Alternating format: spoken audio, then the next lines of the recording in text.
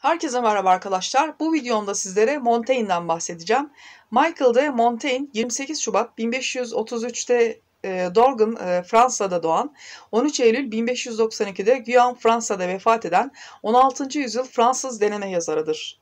Ailesi onun iyi bir eğitim almasını sağladı. Alman bir eğitmen tarafından yetiştirildi. Eğitim süresince Yunan ve Latin edebiyatını ve dilini öğrendi. Bordeaux Edebiyat Fakültesi'nde felsefe okudu. Bir sene bulunduğu yörede belediye başkanlığı görevini üstlendi. Ailesinden kalan geniş bir malikanede günlerini kitaplarıyla ve yazılarıyla geçirdi. Kilisenin insanların aklını sürekli çelmesini eleştiren içerikler yayınladı. Avrupalıların coğrafi keşiflerde tanıdığı yeni uygarlıkları köleleştirme, yok sayma girişimlerine karşı çıkmıştır. Keşfedilen yeni medeniyetlere barbar, yamyam nitelemelerine hiddetle karşı çıkmıştır. Şu düşünce tarzı onu çok etkilemişti. İnsanlar zırdeli, daha bir tırtılı nasıl yaratacaklarını bilmezken binlerce tanrı yaratmışlar. Bu çalışmaların sonucu olarak Ünlü Denemeler adlı kitabı oluştu. Klasik kuşkuculuğu yeniden gündeme gelmiştir.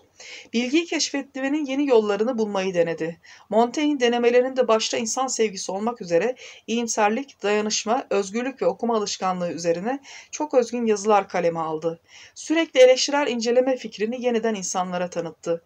Bu yazıları herkesin anlayabileceği sade bir anlatımla okura ulaştırdı. Montaigne deneme türünün yaratıcısı olarak kabul edilir. Evet, bu videomda sizlere Montaigne'den bahsettim. Kanalıma abone olmayı unutmayınız. Yeni videolarımdan haberdar olmak için hoşça kalınız.